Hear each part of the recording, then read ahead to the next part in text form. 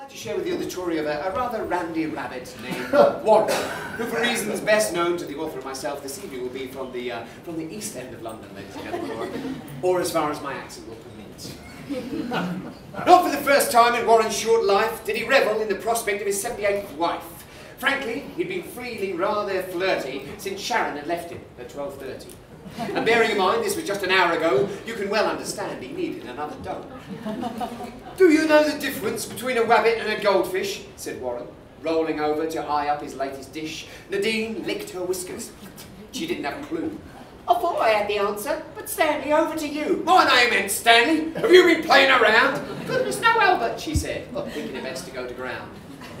For dear reader, as you will see, rabbits have little to no longevity, as they relish in the motto of safety in numbers, until the next fateful daft truck lumbers.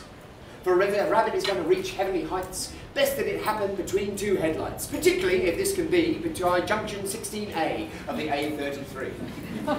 Almost every rabbit can easily decide on their most convenient form of suicide, although not for Warren on this afternoon.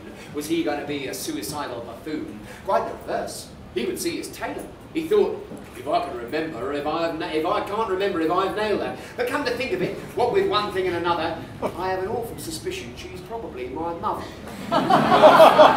Warren emerged outside to have a tinkle and foolishly hit Miss Tiggywinkle, who screamed out with appalling halitosis, "Watch out, or I'll give you myxomatosis!" The last thing that entered Warren's head, just before a fair amount of lead, was, although she's prickly, I should really grab it. It might be quite exciting to try a... Moral.